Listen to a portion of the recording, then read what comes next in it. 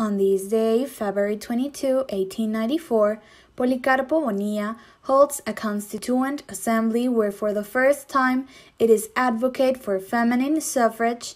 It promulgates in October the Constitution of 1894. In February 1894, the liberal Policarpo Bonilla seized power of the country by forced arms, overthrowing Domingo Vásquez Toruño. On April 26 of the same year, Bonilla issued a decree calling for elections on June 3, 4, and 5 for a National Constituent Assembly that would meet in Tegucigalpa from July 1 to July 10. It began operations on July 11. In it, 3 deputies advocated for the first time in Honduras legislative history for the right to women's suffrage.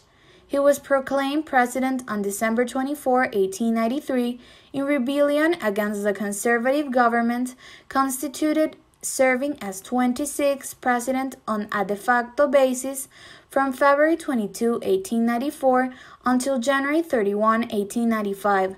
Then he was elected 27th constitutional president of Honduras in the period from February 1, 1895 to February 1, 1899, when he was victorious in general elections, but the troops allied to Bonilla did not arrive in Tegucigalpa until February 22, 1894.